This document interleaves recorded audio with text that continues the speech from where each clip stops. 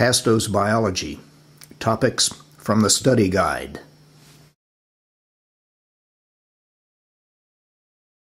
Let's look at Chapter 8 in the Study Guide, Muscles. Now this one deals with muscle physiology. You'll understand muscle anatomy in lab.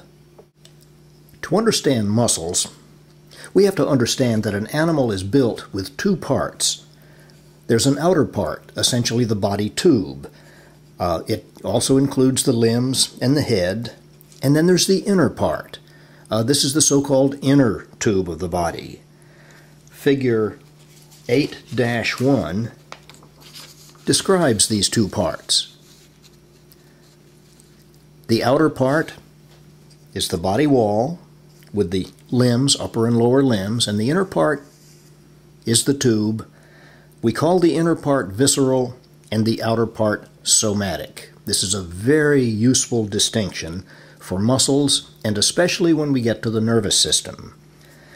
Imagine you took a specimen like a fetal pig. You laid it out on a pan on its back, made an incision in it, and with your hand you scooped out all of the internal organs. You would have left in the pan an empty pig. That empty pig corresponds to the outer body wall. Pick up all the internal organs you just scooped out and hold them in your hand. Those would be the visceral organs, the inner tube. Naturally, it's a little more complicated than simply an inner pipe and an outer tube, but we'll address this as we progress on. One of the things we must understand about the function of muscle is that a muscle can only do one thing. All it can do is pull its ends closer together. It does not push, and by itself it does not elongate. Now you'll understand more about all that as we progress further.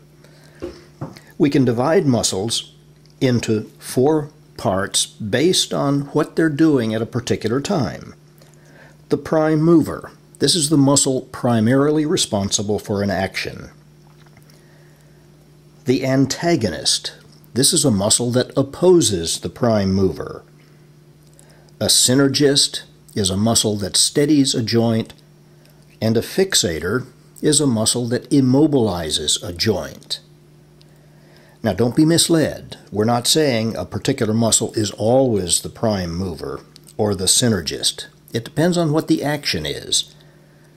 Although we refer to these largely with skeletal muscle, they also apply to other muscle.